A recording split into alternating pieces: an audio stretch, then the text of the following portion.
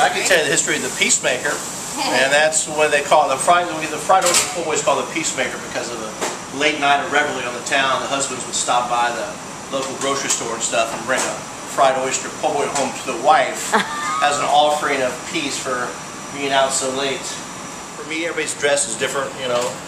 Classic for me is just mayonnaise, lettuce, tomatoes, maybe some butter pickles, and that's why they have a hot sauce on the tables.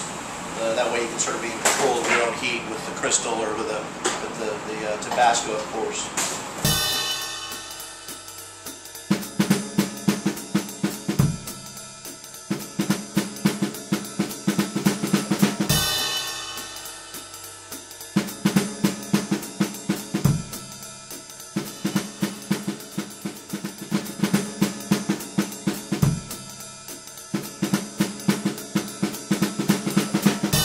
Cashion restaurant, and this is Leidenheimer bread from New Orleans. It is the official bread of most po' boy shops down there, and this is the one we use at Cashion. And this was shipped in or brought on the plane last night, so it's still good and fresh from New Orleans. And Cashion. I am co-owner and chef at Johnny's Outshore Restaurant in Washington, D.C. Looks like I'm on fresh garnishes here.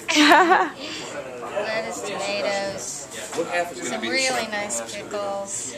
Tomatoes are beautiful too. My name is David Guas here at the White House today for promoting Louisiana seafood, and we're going to make a 30-foot long po' boy with fried oysters from the Gulf, Louisiana, and also fried shrimp, beautiful shrimp, sweet shrimp.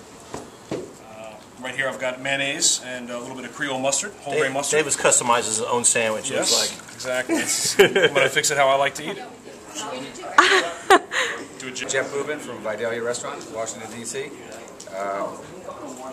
The first time I went to New Orleans, I called Jeff Tunks and I said, where do I get po' boy sandwich?